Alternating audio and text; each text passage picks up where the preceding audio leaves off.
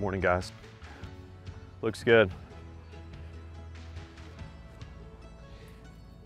Yeah, I think it feels like it needs to go towards that root, like back this way. Geese already?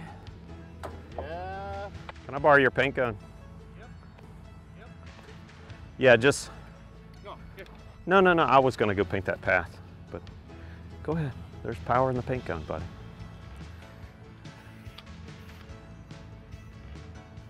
See what we're talking about, just a little hingy. I mean, I think they could buff it maybe with a little material on the low side, but it's definitely, when it gets seated, you're gonna have a real drop. I'd like to put blue into where it comes down, where the bunker pinches in. So, I mean, it would be nice if,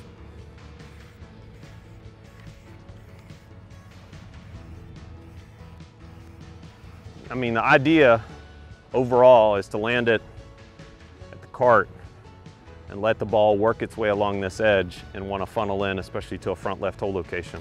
You know, there might be some people putting out of that bunker, but that's okay. It's just, you know, it's the reality. It's a 250 plus yard hole. It needs to be. This path, we need to probably pick this side up and just tilt it to hide it the best we can on coming around. I just curb there, looking from the tee, you're gonna be staring at that concrete. I mean, it's such a glorious look to have a streak of concrete is gonna stink. Dive the heck, you know, push this where we're like a 4% tilt. Was that thing, did you find that thing with the scoop? Bubbles don't lie, Andrew. They don't. Hey, and you don't need a digital readout, right?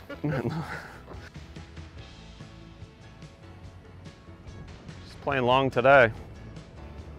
All I was thinking is, does it help? Does that kicking that angle around help that view? Well, and for curve, they need 8-9. Let me walk back to the tee. See how much of those we see. Coming to the crescendo, let's see if we can get it.